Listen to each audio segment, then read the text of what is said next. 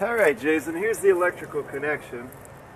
You have this pigtail line here that has a red for positive, hope I'm getting that into view, and a black for negative that'll hook up to your deep cycle battery. Positive has the fuse holder for the entire system. It's fused at 10 amps, fast blow, quick blow, whatever they want to call it in your neck of the woods.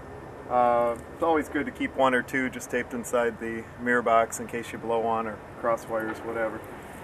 The pigtail plugs in to the cord that comes off the bottom of the ground board there. You simply plug it in and you're good to go.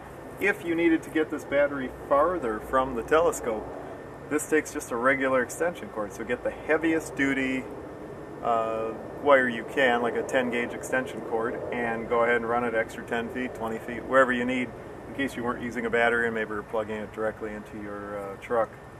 So that's how that hooks up.